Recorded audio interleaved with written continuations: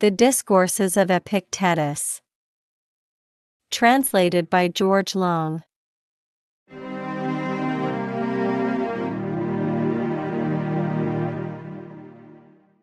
Book 2. Chapter 21. Of Inconsistency.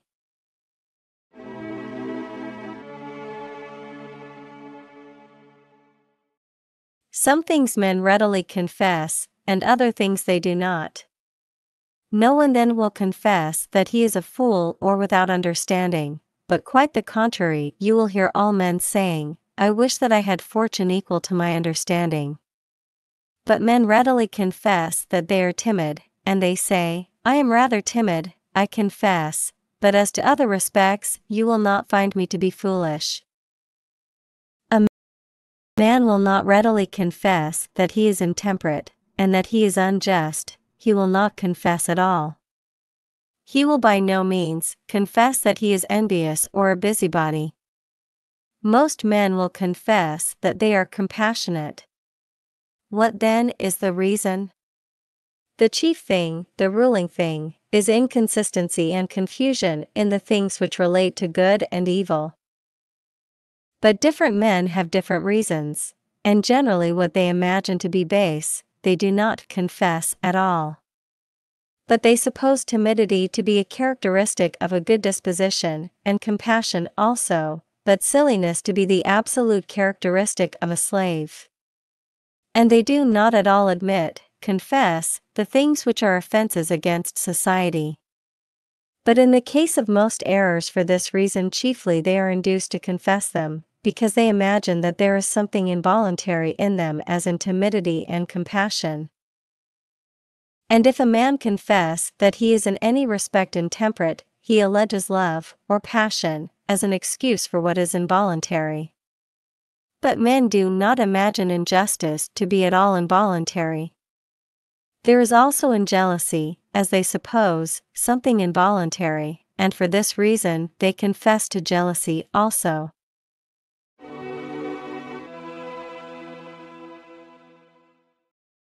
Living then among such men, who are so confused, so ignorant of what they say, and of the evils which they have or have not, and why they have them, or how they shall be relieved of them, I think it is worth the trouble for a man to watch constantly, and to ask, whether I also am one of them, what imagination I have about myself, how I conduct myself, whether I conduct myself as a prudent man, whether I conduct myself as a temperate man, whether I ever say this, that I have been taught to be prepared for everything that may happen.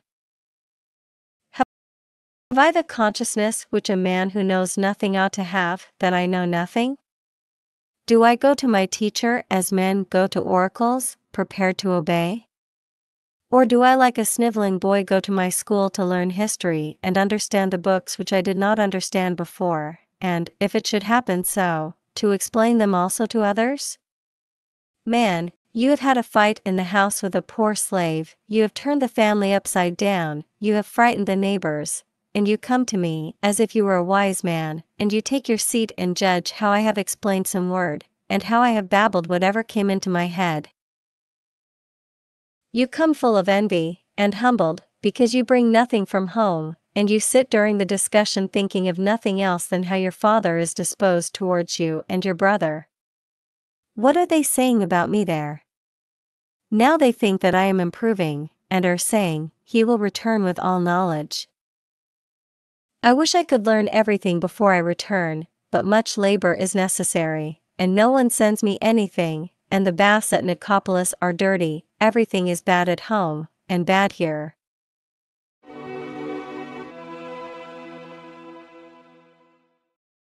Then they say, no one gains any profit from the school.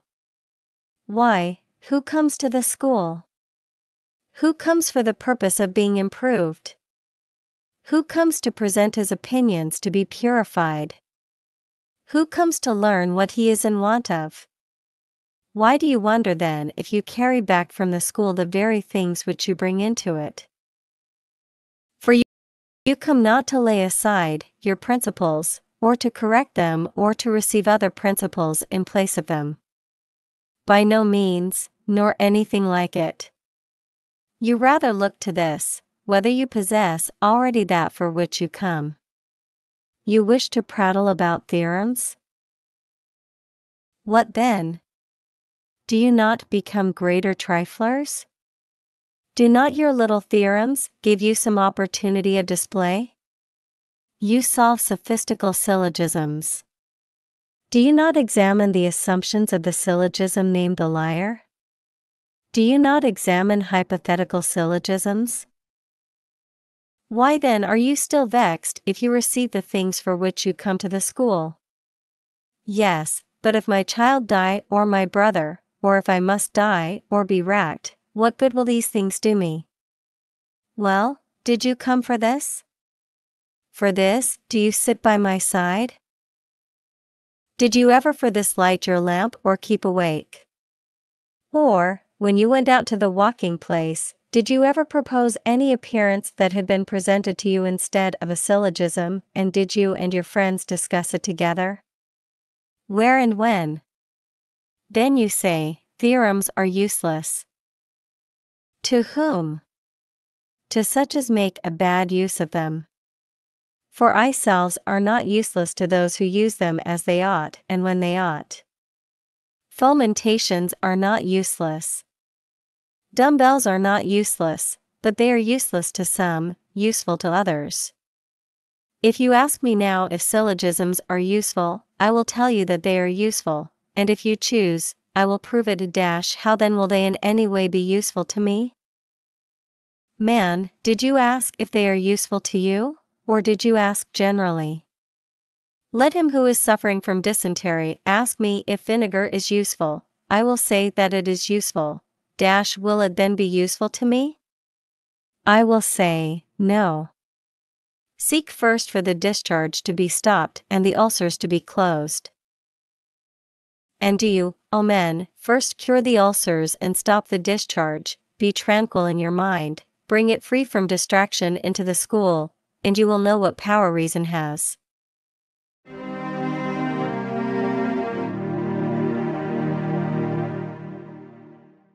Book 2. Chapter 22. On Friendship.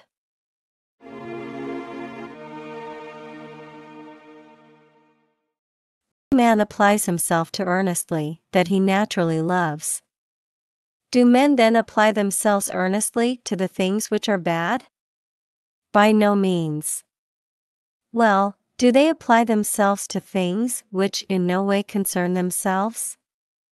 Not to these either. It remains then that they employ themselves earnestly only about things which are good, and if they are earnestly employed about things, they love such things also. Whoever then understands what is good, can also know how to love, but he who cannot distinguish good from bad, and things which are neither good nor bad from both, how can he possess the power of loving? To love then is only in the power of the wise.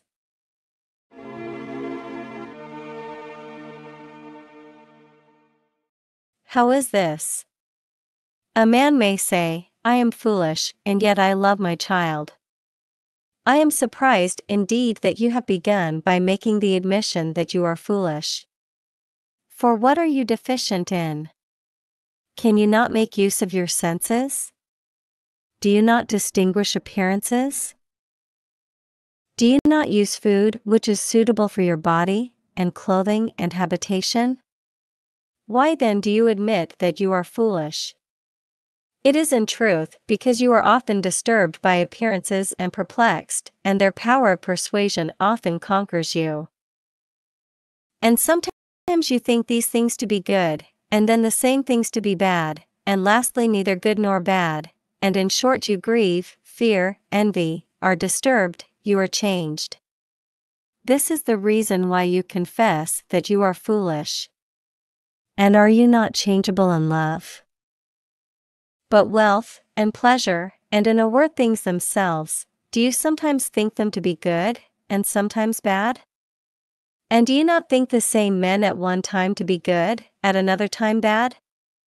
And have you not at one time a friendly feeling towards them, and at another time the feeling of an enemy? And do you not at one time praise them, and at another time blame them? Yes, I have these feelings also.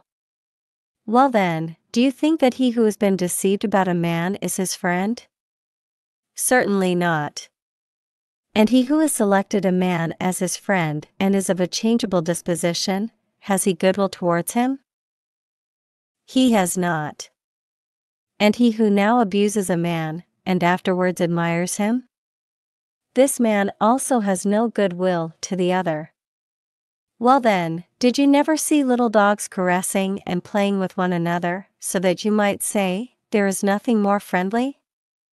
But that you may know what friendship is, throw a bit of flesh among them, and you will learn. Throw between yourself and your son a little estate, and you will know how soon he will wish to bury you, and how soon you wish your son to die. Then you will change your tone and say, what a son I have brought up. He has long been wishing to bury me. Throw a smart girl between you, and do you the old man love her, and the young one will love her too. If a little fame intervene or dangers, it will be just the same. You will utter the words of the father of Epictetus.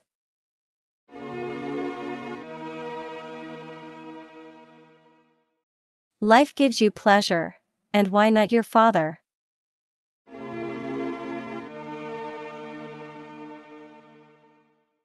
Do you think that Epictetus did not love his own child when he was little?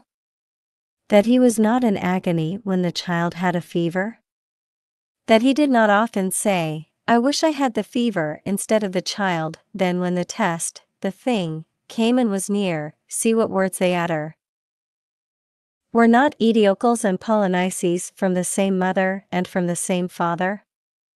Were they not brought up together, had they not lived together, drunk together, slept together, and often kissed one another?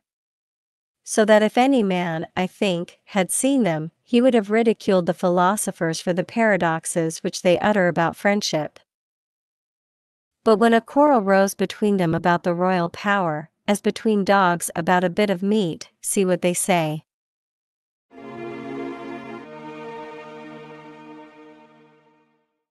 Polynices, where will you take your station before the towers? Epictetus, why do you ask me this? Polynices, I will place myself opposite and try to kill you. Epictetus, I also wish to do the same. Such are the wishes that they utter.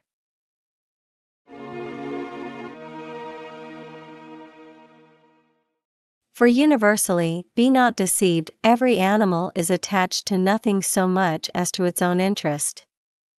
Whatever then appears to it an impediment to this interest, whether this be a brother, or a father, or a child, or beloved, or lover, it hates, spurns, curses, for its nature is to love nothing so much as its own interest. This is father, and brother, and kinsman, and country, and God. When then the gods appear to us to be an impediment to this, we abuse them and throw down their statues and burn their temples, as Alexander ordered the temples of Aesculapius to be burned when his dear friend died.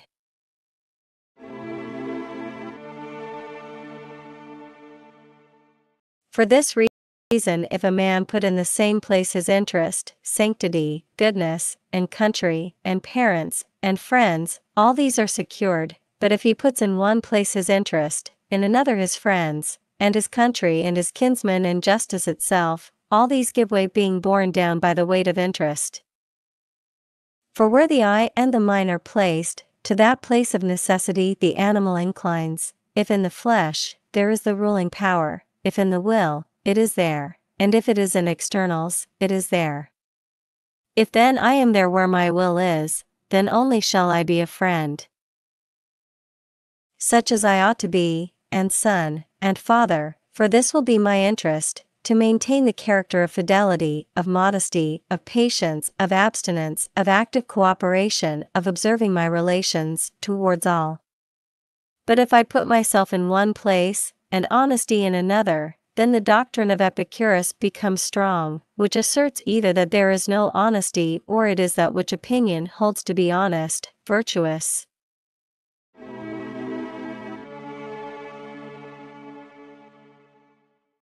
It was through this ignorance that the Athenians and the Lacedaemonians quarreled, and the Thebans with both, and the great king quarreled with Hellas, and the Macedonians with both, and the Romans with the Getae. And still earlier the Trojan War happened for these reasons. Alexander was the guest of Menelaus, and if any man had seen their friendly disposition, he would not have believed anyone who said that they were not friends. But there was cast between them, as between dogs, a bit of meat, a handsome woman, and about her war arose. And now when you see brothers to be friends appearing to have one mind, do not conclude from this anything about their friendship, not even if they swear it and say that it is impossible for them to be separated from one another. For the ruling principle of a bad man cannot be trusted, it is insecure, has no certain rule by which it is directed, and is overpowered at different times by different appearances. But examine not what other men examine, if they are born of the same parents and brought up together, and under the same pedagogue, but examine this only, wherein they place their interest, whether in externals or in the will. If in externals, do not name them friends, no more than name them trustworthy or constant, or brave or free, do not name them even men, if you have any judgment. For that is not a principle of human nature which makes them bite one another, and abuse one another, and occupy deserted places or public places, as if they were mountains, and in the courts of justice display the acts of robbers, nor yet that which makes them intemperate and adulterers and corrupters, nor that which makes them do whatever else men do against one another through this one opinion only, that of placing themselves and their interests in the things which are not within the power of their will. But if you hear that in truth, these men think the good to be only there, where will is, and where there is a right use of appearances, no longer trouble yourself whether they are father or son, or brothers, or have associated a long time and are companions, but when you have ascertained this only, confidently declare that they are friends, as you declare that they are faithful, that they are just. For where else is friendship than where there is fidelity, and modesty, where there is a communion of honest things and of nothing else?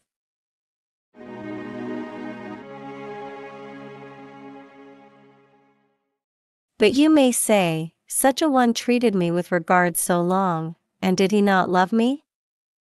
How do you know, slave, if he did not regard you in the same way as he wipes his shoes with a sponge, or as he takes care of his beast? How do you know, when you have ceased to be useful as a vessel, he will not throw you away like a broken platter? But this woman is my wife, and we have lived together so long. And how long did Eriphyle live with Amphiorus, and was the mother of children and of many? But a necklace came between them, and what is a necklace? It is the opinion about such things.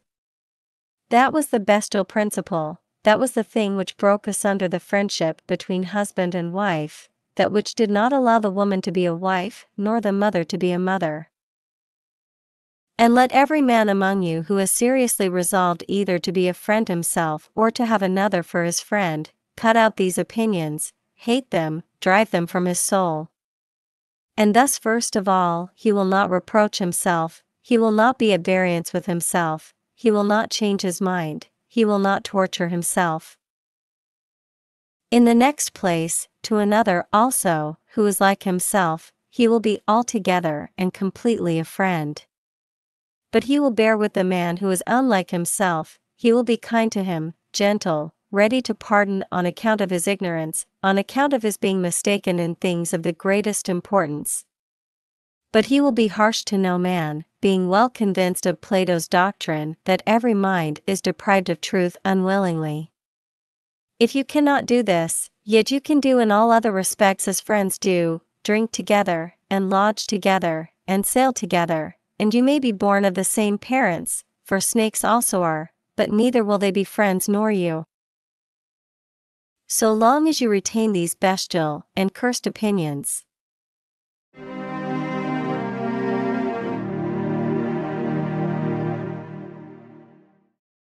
Book 2. Chapter 23.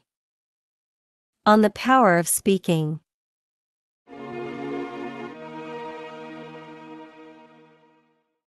Every man will read a book with more pleasure, or even with more ease, if it is written in fairer characters.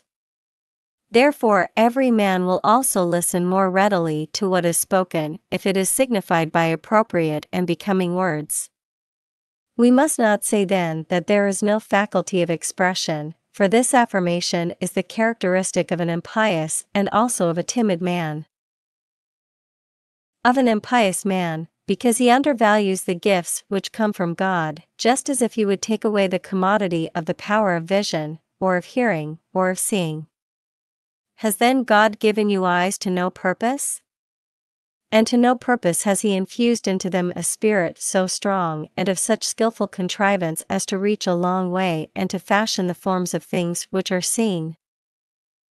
What messenger is so swift and vigilant? And to no purpose has he made the interjacent atmosphere so efficacious and elastic that the vision penetrates through the atmosphere which is in a manner moved. And to no purpose has he made light, without the presence of which there would be no use in any other thing?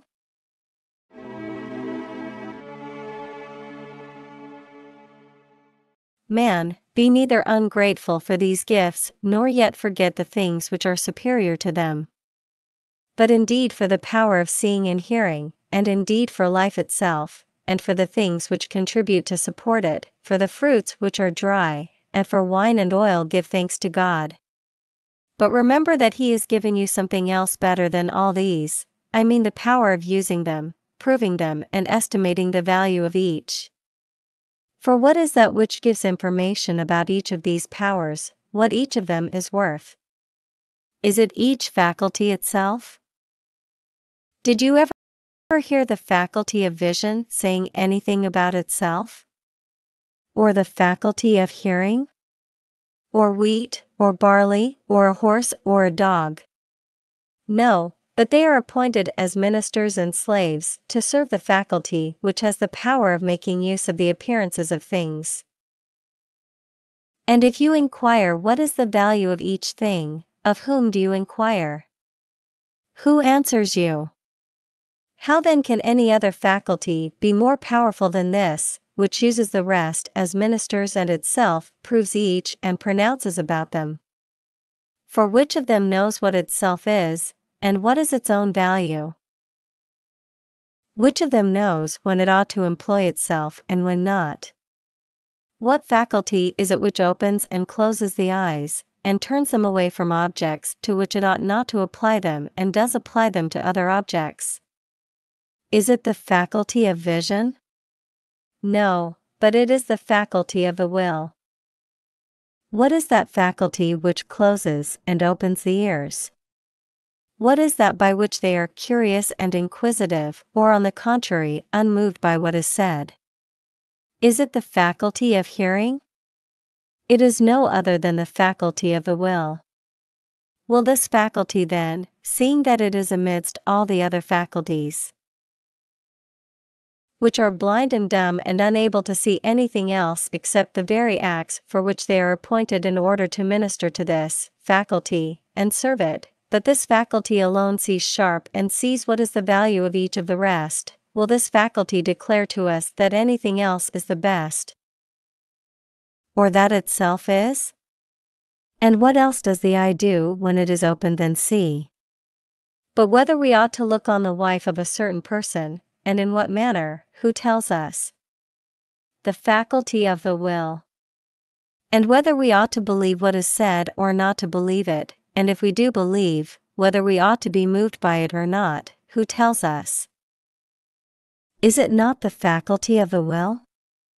But this faculty of speaking and of ornamenting words, if there is indeed any such peculiar faculty, what else does it do, when there happens to be discourse about a thing, than to ornament the words and arrange them as hairdressers do the hair?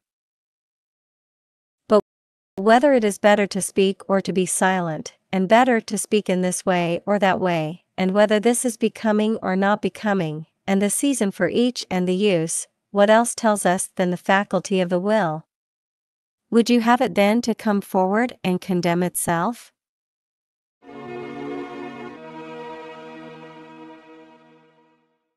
What then? It, the will, says, if the fact is so, can that which ministers be superior to that to which it ministers? Can the horse be superior to the rider, or the dog to the huntsman, or the instrument to the musician, or the servant to the king? What is that which makes use of the rest? The will. What takes care of all? The will. What destroys the whole man, at one time by hunger, at another time by hanging, and at another time by a precipice? The will. Then is anything stronger in men than this?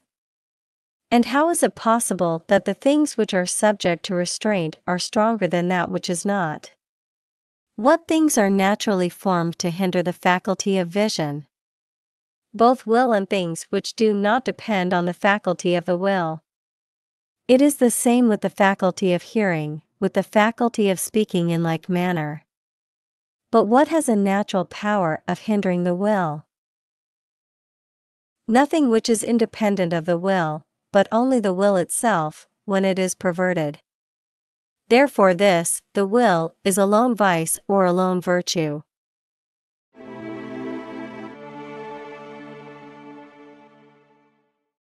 Then being so great a faculty and set over all the rest, let it, the will, come forward and tell us that the most excellent of all things is the flesh. Not even if the flesh itself declared that it is the most excellent, would any person bear that it should say this. But what is it, Epicurus, which pronounces this, which wrote about the end, purpose, of our being, which wrote on the nature of things, which wrote about the canon, rule of truth, which led you to wear a beard, which wrote when it was dying that it was spending the last and a happy day? Was this the flesh or the will? Then do you admit that you possess anything superior to this, the will? And are you not mad? Are you in fact so blind and deaf?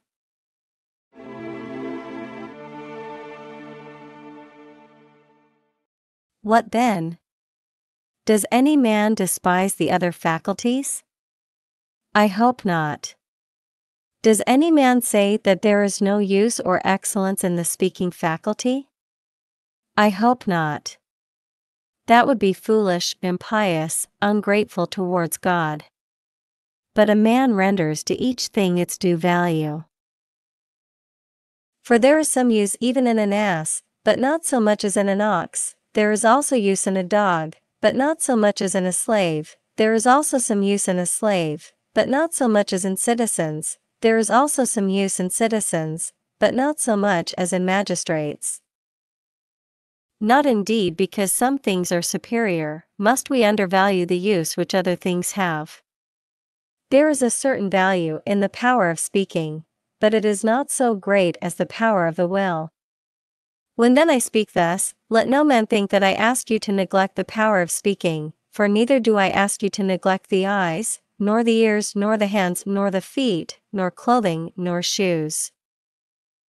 But if you ask me what then is the most excellent of all things, what must I say?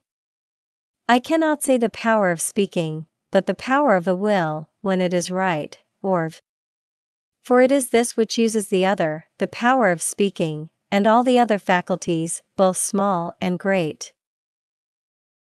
For when this faculty of the will is set right, a man who is not good becomes good, but when it fails, a man becomes bad. It is through this that we are unfortunate, that we are fortunate, that we blame one another, are pleased with one another.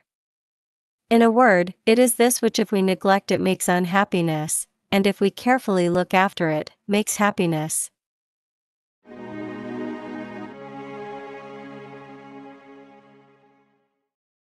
But to take away the faculty of speaking and to say that there is no such faculty in reality, is the act not only of an ungrateful man towards those who gave it, but also of a cowardly man, for such a person seems to me to fear, if there is any faculty of this kind, that we shall not be able to despise it.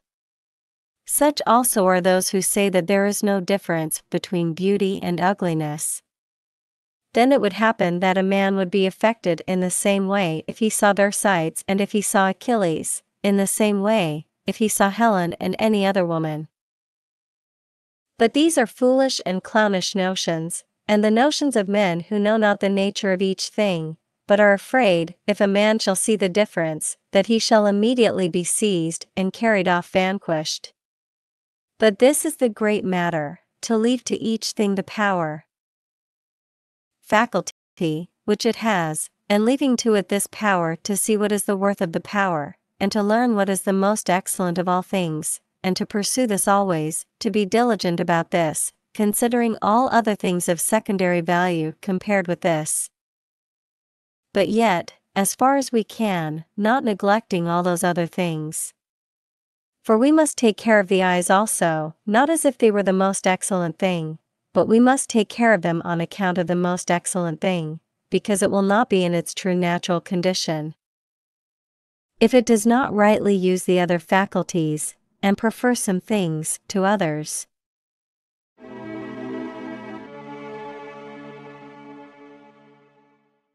What then is usually done? Men generally act as a traveler would do on his way to his own country, when he enters a good inn, and being pleased with it should remain there. Man, you have forgotten your purpose, you were not traveling to this inn, but you were passing through it. But this is a pleasant inn. And how many other inns are pleasant? And how many meadows are pleasant? Yet only for passing through. But your purpose is this, to return to your country, to relieve your kinsmen of anxiety, to discharge the duties of a citizen, to marry, to beget children, to fill the usual magistracies. For you are not come to select more pleasant places, but to live in these where you were born and of which you were made a citizen. Something of the kind takes place in the matter which we are considering. Since by the aid of speech and such communication as you receive here you must advance to perfection, and purge your will and correct the faculty which makes use of the appearances of things, and since it is necessary also for the teaching, delivery, of theorems to be effected by a certain mode of expression and with a certain variety and sharpness. Some persons captivated by these very things abide in them, one captivated by the expression, another by syllogisms, another again by sophisms, and still another by some other pandokiu of the kind, and there they stay and waste away as if they were among sirens.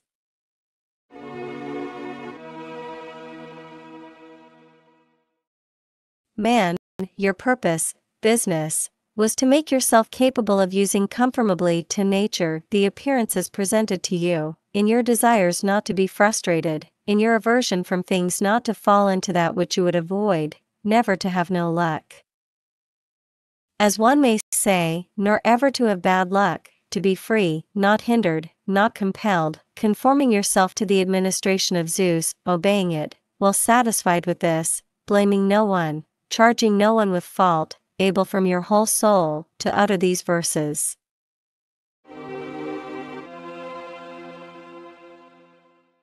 Lead me, O Zeus, and thou to destiny.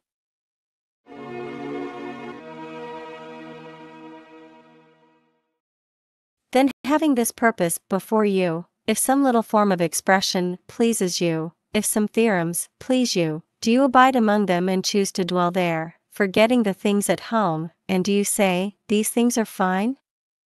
Who says that they are not fine? But only as being away home, as inns are. For what hinders you from being an unfortunate man, even if you speak like Demosthenes? And what prevents you, if you can resolve syllogisms like Chrysippus, from being wretched, from sorrowing, from envying, in a word, from being disturbed, from being unhappy? Nothing. You see then that these were inns, worth nothing, and that the purpose before you was something else. When I speak thus to some persons, they think that I am rejecting care about speaking or care about theorems. But I am not rejecting this care, but I am rejecting the abiding about these things incessantly, and putting our hopes in them. If a man by this teaching does harm to those who listen to him, reckon me too among those who do this harm, for I am not able, when I see one thing which is most excellent and supreme, to say that another is so, in order to please you.